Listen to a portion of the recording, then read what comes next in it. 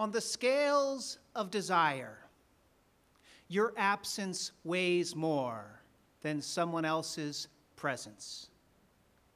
So I say no to the woman who throws her girdle at my feet as I drop a postcard in the mailbox and watch it throb like a blue heart in the dark.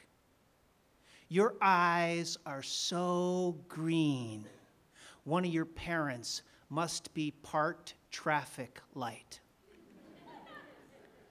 I remember the long division of Saturday's pomegranate, 1,000 nebulae in your hair, as we passed a lit match back and forth between our lips, under an oak tree that I had absolutely nothing to do with.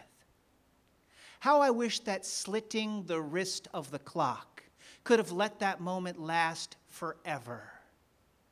Your tongue so deep in my ear, it felt like a paintbrush coating the dark, peeling walls inside my head with a carmine veneer.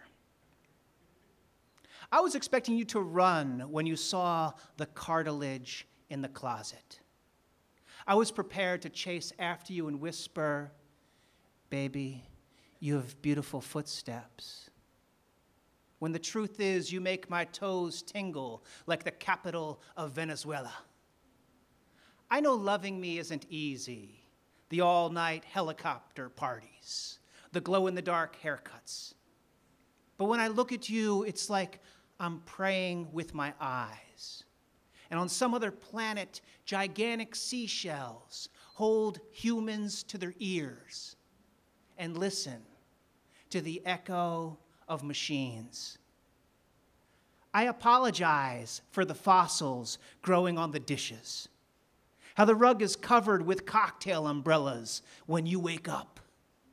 But it was raining margaritas, and the stars came on backwards last night.